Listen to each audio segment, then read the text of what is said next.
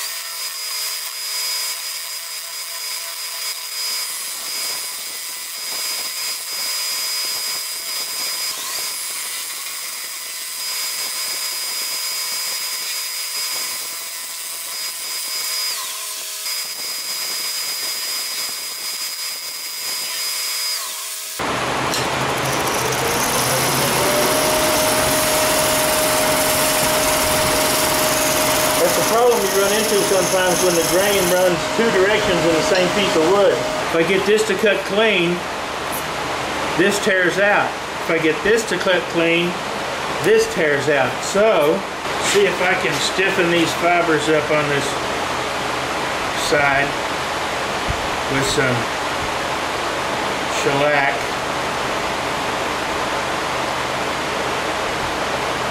See what happens. The problem I'm having is that the grain is running at a bias. You can see from this figure the grain direction. What that really means is when you're turning it, regardless of the direction that you're moving the tool or the cut line or the cut direction, one side is always going to be cutting with the grain downhill, and you'll have supported fibers. This also means that when the other side comes around and you're now cutting uphill against the grain and the fibers are unsupported. Give that a chance. I doused it good, so I'm going to give this a chance to dry and I'll be back.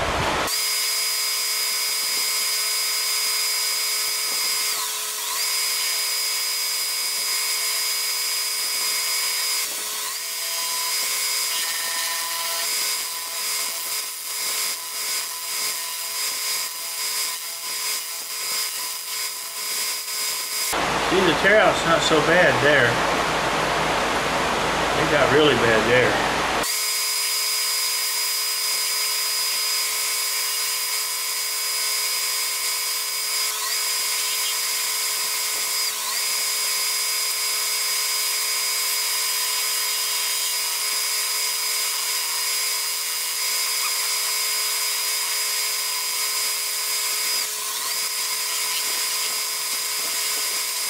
This dual grain duration is really a booger bear. A booger bear. I really hate resorting to this, but 40 grit gouge.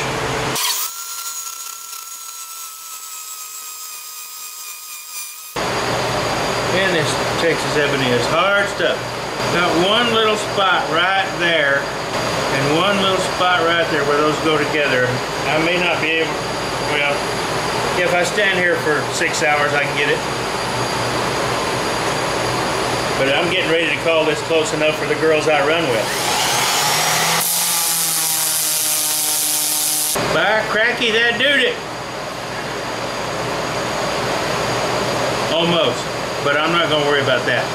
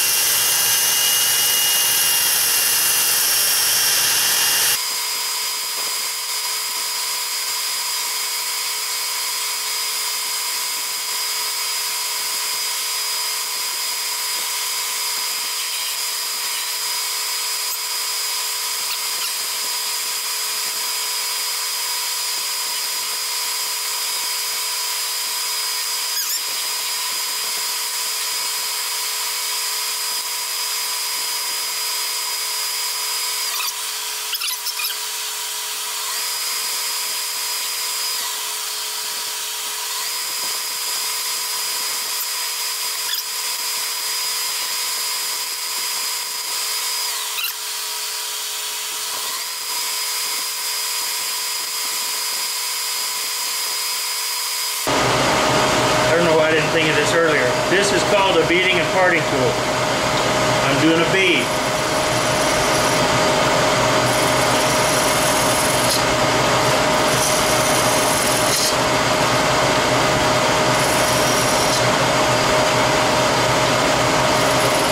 Got this dang Exile song stuck in my head. And that's why it's called a beading and parting tool. Yeah. Kiss you all over and over again. I wanna kiss you all over till the night closes in. Till the night closes in. Yeah, I still need to do something about some of that. But this is good now, mostly. This ain't. Crap. Back to the 40. Smooth that back up and go through the grits again. I'll be back when I get this sanded. Now for the stuff dreams are made of.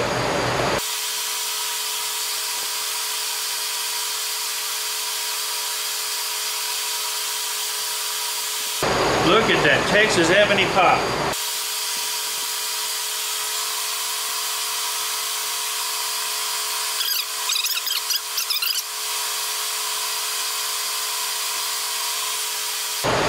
Would you look at that?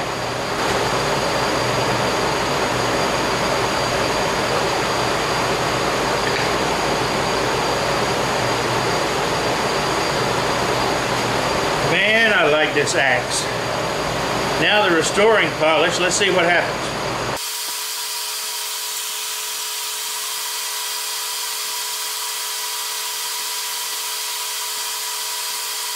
What's going to be a shame to beat on this? But I know it's hard enough, it'll take it. I've still got a few sanding scratches in there, but I don't care. It's for me. If this was something I would sell and I would make sure it was perfect, because I hate tool marks and sanding scratches. Let's chuck this up. I'm gonna drill a hole in it about that deep and cut me a tenon on here to correspond. Ooh, look. Can you see that chatoyance? Let's do it like this.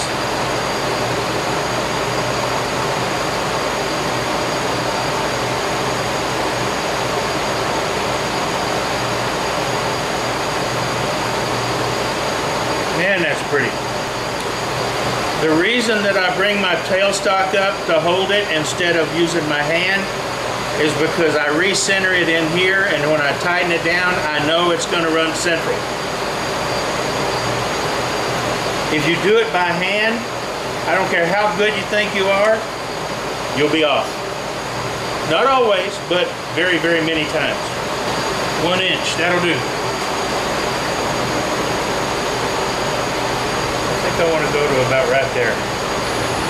About 400 RPM.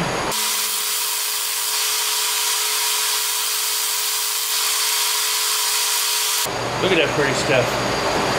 Okay, I'm done with this for now. So, put the handle between centers and get busy.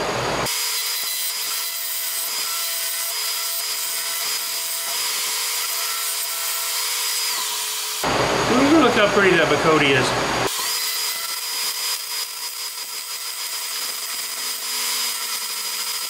It's a peeling cut.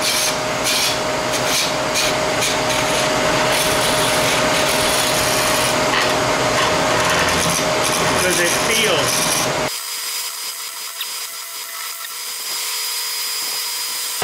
I'm moving my whole body, not my arms.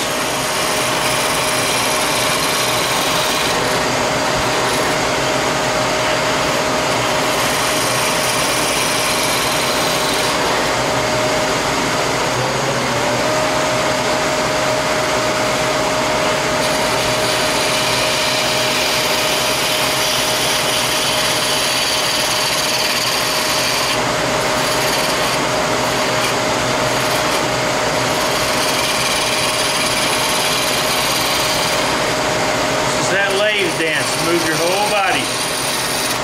You start off with your weight on the right. I'm starting off with my weight on my right foot. Introduce the tool, make the cut. Gradually shift my weight to my left as I move my body.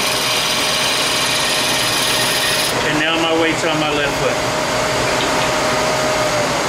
Doesn't matter if you're using a skew, bowl gouge, rough and gouge, spindle gouge. If you're not doing the lathe dance, you're not going to have the right kind of control. Mark my depth here. Okay, I marked this for the tenon because this is the straightest grain. And I want pretty straight grain in the tenon for strength. And then I will shape the handle. This is almost the right diameter up in here, but it needs to come in right in here, and I'll probably put a bead.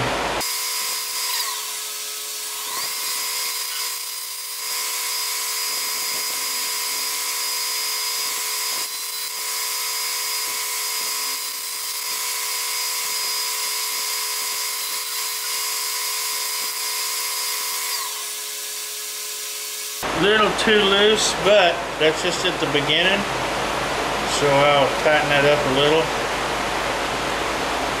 But it might be just about right for the glue joint.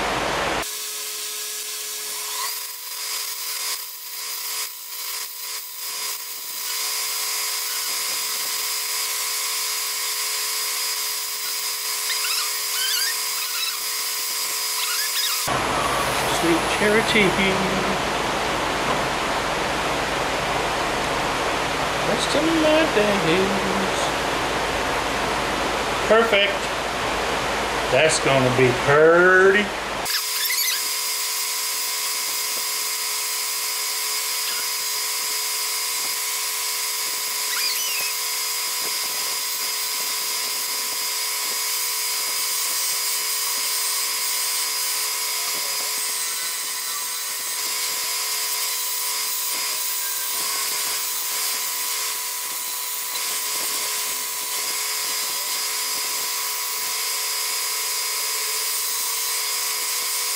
I like that diameter.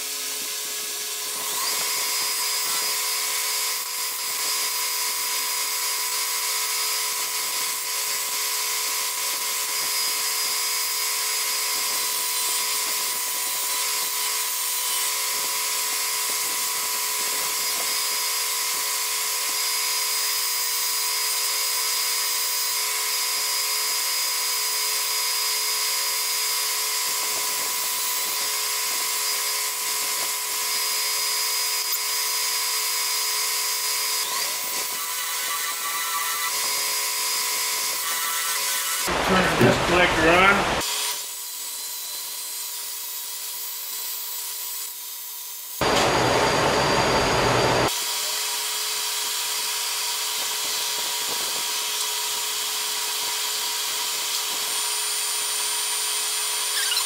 Billy, why aren't you going to burn any accent lines into that handle?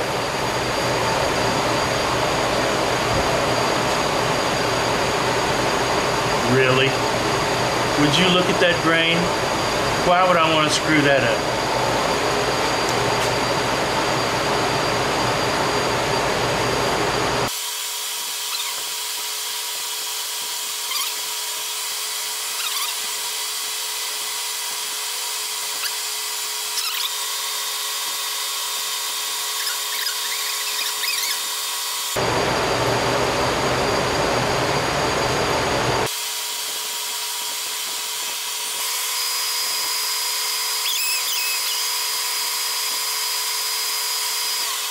That's purty.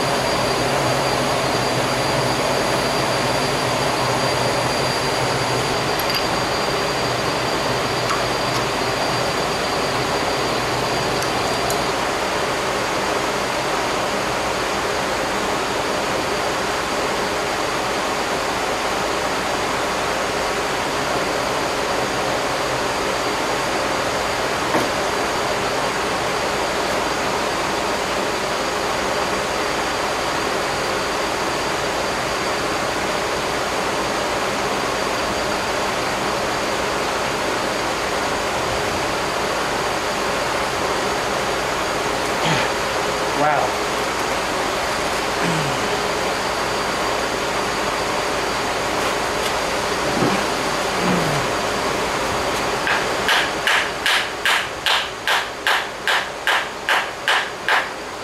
Well, it's on there. I had a little hydraulic compression keeping it from going in, but